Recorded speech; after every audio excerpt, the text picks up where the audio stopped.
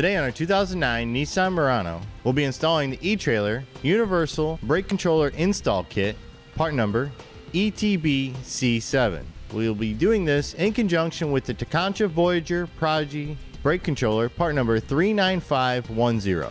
To start, we'll first go ahead and assemble the 7-pole adapter bracket. With the hardware provided, we'll use it to attach the bracket to the 7-pole adapter. We'll go ahead and take the bracket, feed it over the wires, and up to the back of the mounting surface for the 7-pole adapter. Then we'll take the screws, feed them through the front side of the 7-pole,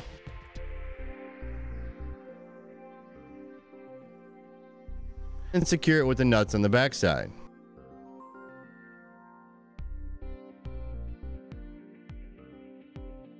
Once we have all 4 in place, we'll go ahead and tighten them down.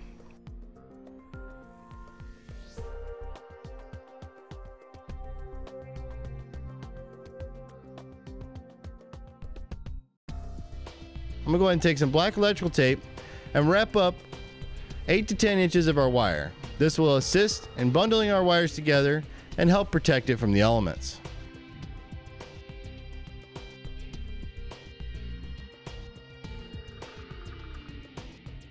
Next, we'll go ahead and attach the draw-tight, no-drill mounting bracket, part number 18136. Using the fasteners provided with the bracket, we can secure it to the 7-pole bracket.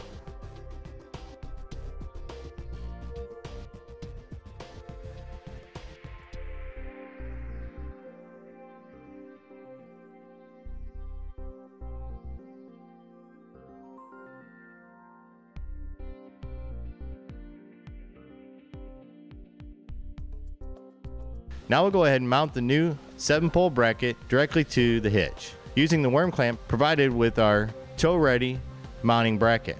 Note, I recommend to feed the wires through the hole in the bracket so that they'll go up and over the hitch. We'll go ahead and do that before we install it onto the hitch.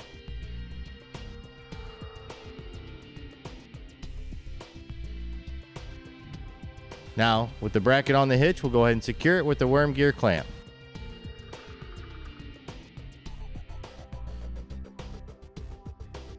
Now, with the worm gear clamp tightened down, there'll be some excess hanging over. We're going to go ahead and cut it off to trim off the excess from the clamp.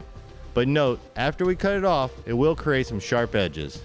Next, we'll take the 4-pole flat connector that's already mounted on the vehicle and route it over to our 7-pole connector. Here, we're going to go ahead and add some dielectric grease, part number 11755, between the two 4-pole flat connectors.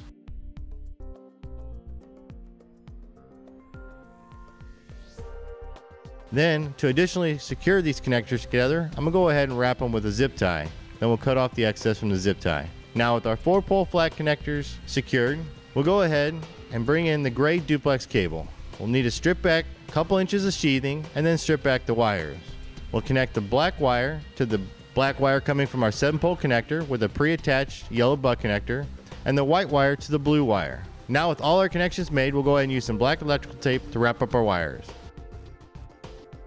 We're going to route the white wire with a pre-attached ring terminal, which will be the ground for our new 7-pole connector. The ground will need to be secured directly to the vehicle frame using the self-tapping screw provided with our install kit. Now, with that done, we'll continue routing the gray duplex cable up to the front of the vehicle. Keep in mind, when routing your wires, stay away from any moving components such as steering or suspension, or excessive heat such as exhaust. Using some black zip ties as we go, we'll secure the wiring to the vehicle as necessary.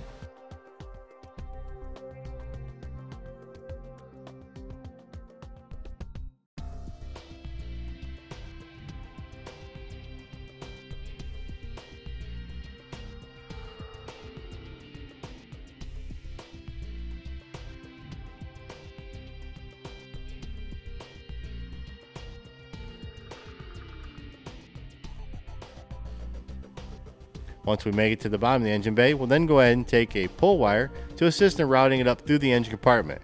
Pull wire could be a stiff piece of wire. In this case, we're going to use a piece of air tubing. We'll now go ahead and use the pull wire to pull it up through the engine bay. Now we'll go ahead and take an approximate measurement on the length of wire and cut off any excess. The white wire will get routed into the cabin of the vehicle, and the black wire will stay in the engine compartment and be the power for our 7-pole connector. To route our white wire into the cabin of the vehicle, we'll need to make a hole into the manufacturer's grommet. Note on the inside of the firewall, there's also some insulation that'll have to be cut away. Once you cut away the insulation and use a utility knife to cut a slice into the grommet, we'll then go ahead and use a red pull wire to assist with routing our wire into the cabin of the vehicle. We'll then go ahead and take the remaining gray duplex cable that we cut off previously. We'll take some black electrical tape and secure the white wire to the gray duplex cable, and then pull the gray duplex cable back into the cabin where we can gain access to the white wire. We'll then go ahead and remove the wire from the gray duplex cable and leave both the gray duplex cable and white wire in the cabin. We'll go ahead and mount the new Tekonsha brake controller. Using the self-tapping screws and bracket provided with the brake controller, we'll go ahead and mount them here to the bottom of the dash. Now with the brake controller mount secured, we'll go ahead and mount the brake controller to the bracket.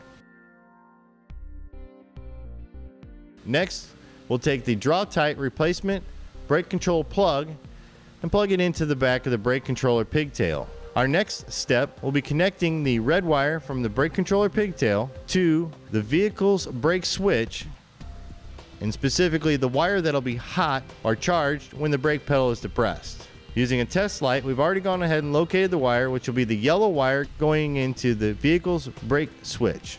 To connect the red wire with the yellow wire, we'll use the quick splice connector provided with our install kit. We'll slide the quick splice connector over the yellow wire and then slide the red wire into the quick splice connector. Once we have it installed, we'll go ahead and crimp it down and then close the clasp. Next, we'll take the blue wire from our brake controller pigtail and connect it with the white wire that we ran into the cabin of the vehicle. This white wire came from our 7-pole connector, where we connected to the blue wire coming from the 7-pole. This will be the power for our trailer braking. To connect the two, we'll go ahead and cut off any excess wire, strip back both ends, and use the yellow butt connector provided with our install kit. Now we'll go ahead and repeat the same process for the black and white wire coming from the brake controller pigtail and the black and white wire inside the gray duplex cable. We'll strip back a couple inches of our gray duplex cable, then strip back the wires. We'll match them color for color, black to black, white to white, for power and ground for the brake controller. Now with all our connections made here in the cabin of the vehicle, we'll go ahead and wrap up the connection points with some black electrical tape, and then secure the wiring up underneath the dash with the black zip ties provided with our install kit. Now that we're back in the engine compartment, we'll need to mount the breakers for our power leads.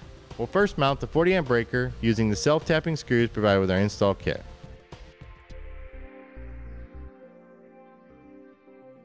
Next, we'll mount the second breaker, which will be for the power going to the brake controller. We're going to be using the 20 amp breaker. Now with both breakers mounted, we'll go ahead and take the black wire from our gray duplex cable, cut off any excess, strip it back, and add a small ring terminal. We can then take the ring terminal, add to the silver side of our 40 amp breaker. We'll then install the star washer and nut to secure it. Next, we'll take our leftover gray duplex cable, cut off any excess, and then strip back the gray sheathing so that we can run the black wire to our breaker, and the white wire will ultimately get run to ground.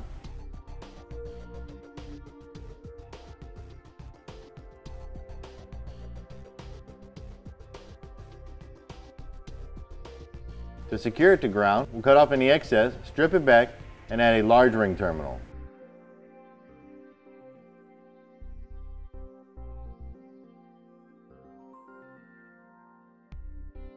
To attach the ring terminal to the battery, we'll go ahead and clip out a small section of the ring terminal,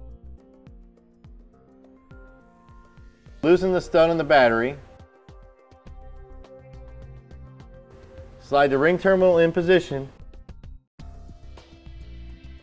and then re-secure it.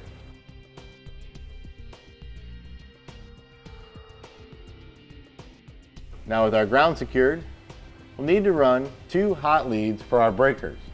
One from our 40 amp breaker to the positive battery terminal, and a second from our 20 amp breaker to the positive battery terminal.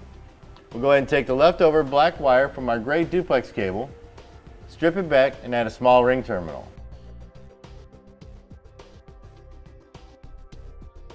We'll then take that ring terminal and secure it to our 40 amp breaker.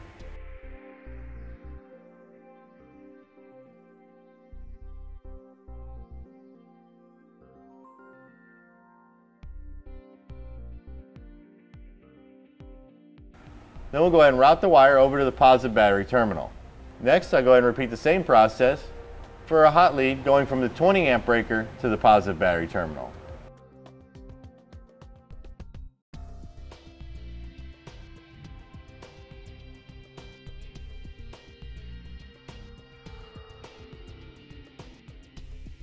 Now, with all the wires run to our breakers installed and secured, we'll go ahead and take the two hot leads, route them to the positive battery terminal, cut off any excess,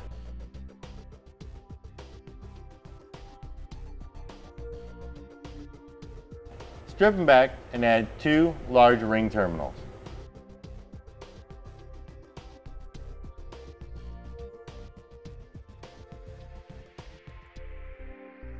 Once we have our ring terminals installed, we'll go ahead and remove the nut on the positive battery post, put our ring terminals into position over the stud on the positive battery post,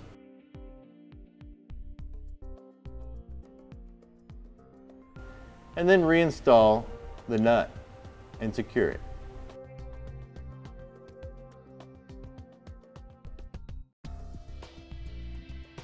Now, so we can reinstall the positive battery post cover, we're going to go ahead and clip out a small section to compensate for the wire as it routes to the positive battery post. Just using a pair of side cutters, we'll trim off this corner here. Once we have that done, we'll then reinstall the positive battery post cover.